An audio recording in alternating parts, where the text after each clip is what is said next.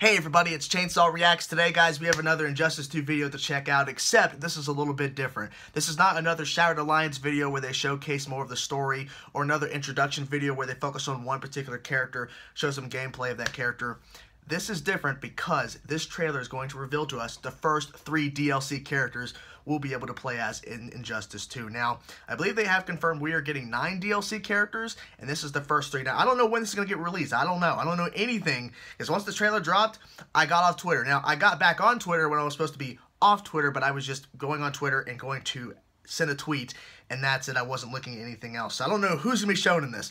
I don't know. I was really good. I'm so happy I wasn't spoiled. So, without further ado, let's get into it now. Injustice 2 Fighter Pack number 1. Let's see who they show off. I've been hearing rumors and theories for a long time of who they could be adding and who they've been teasing or something, but I don't want to say any names. I don't want to jinx it. So, anyways, let's get into it. Let's see who they show us. Let's go. Oh boy, I'm a little nervous, but I'm excited as fuck. Oh. Okay. They gotta start off with a bang, right? You would think. Who knows? They might be saving the best for last.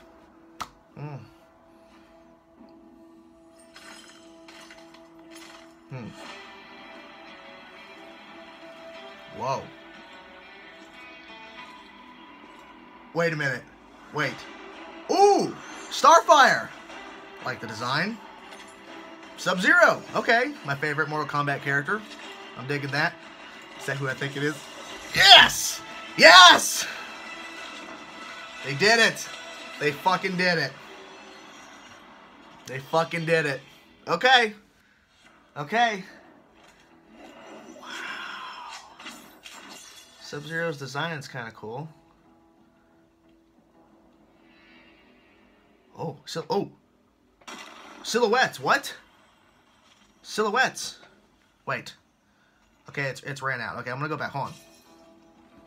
Back out. Come on, I want to see these silhouettes again. Okay. On the right side, I can't tell the other two, but the one in the middle looks like Raiden. Yeah, that's probably Raiden. Black Manta on the left side. That's got to be Black Manta. Don't know the other two, but okay. I said they need to start off with the bang, and I think they did. Okay, I'm liking this. I will say this, though. I will say this, and this is nothing against the studio or the Mortal Kombat games. I love the Mortal Kombat games. Played them since I was little when I wasn't supposed to, but I was playing them when I was little. I kind of wish they would not add Mortal Kombat characters into DC-centric. Like, look, I know they did Mortal Kombat versus DC Universe or whatever they called it. And that was a mixture of both worlds, okay? I get it. However, this is a DC-centric, game. Like, I know it's made by the same studio who creates... It's NetherRealm. It's the same studio that creates Mortal Kombat. I get it. I just kind of wish that instead of Sub-Zero, have another DC character. Like, have no Mortal Kombat characters involved. Just have all DC characters. That's how I would see it. But that's just me. Maybe some of you think that this is cool because we'll be able to play as an updated version of these characters, because the last game we had in Mortal Kombat was a couple years ago. We were able to play Sub-Zero. I was at Cyborg or something.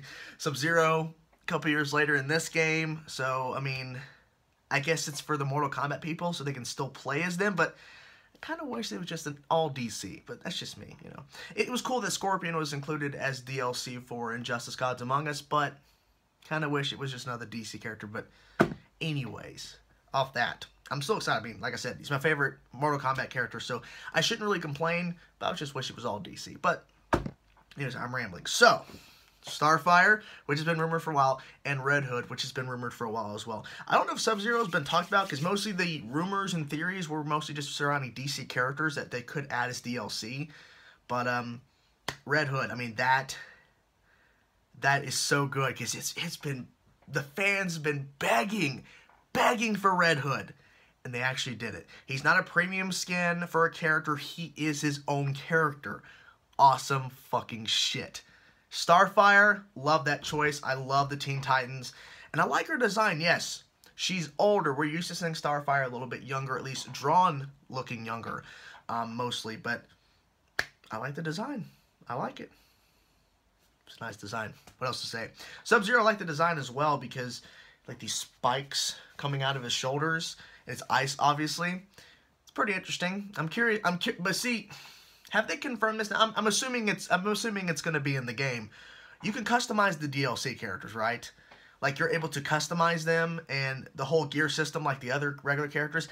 I'm just assuming because it would make no sense to me if you would add a DLC character into a game that is so built around this gear system, essentially, that the DLC characters don't have that ability to access new items for the DLC characters. I'm assuming it's in the game. I'm just assuming.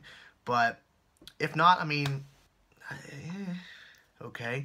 But I really want to customize as my own Starfire and my own Sub-Zero and my own, you know, Red Hood, especially. So, what do you guys think of the reveal of these 3 characters? Are you excited with these as the first 3 DLC characters?